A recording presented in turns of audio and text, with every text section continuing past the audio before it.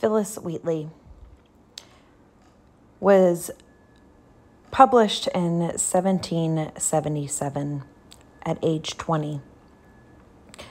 She's known for her Christian and moral writings, her ethical thoughts about what was happening in the world around her, a woman that was brought in as a slave, sold, thankfully, to a family that nurtured her talent and educated her, saw her for the person that she was, and made sure she knew how to read and write and use her words to speak truth.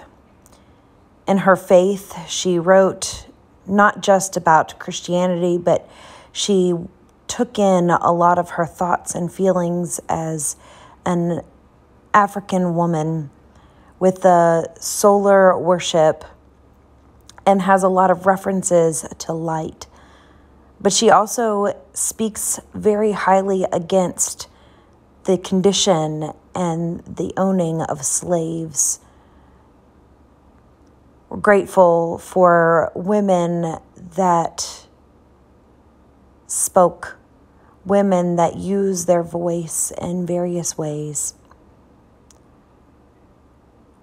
We're thankful for Phillis Wheatley and her ability to speak that truth. We don't always have words,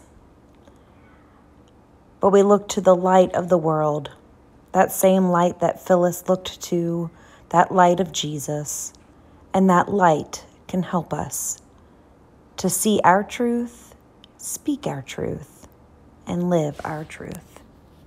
Thanks be to God.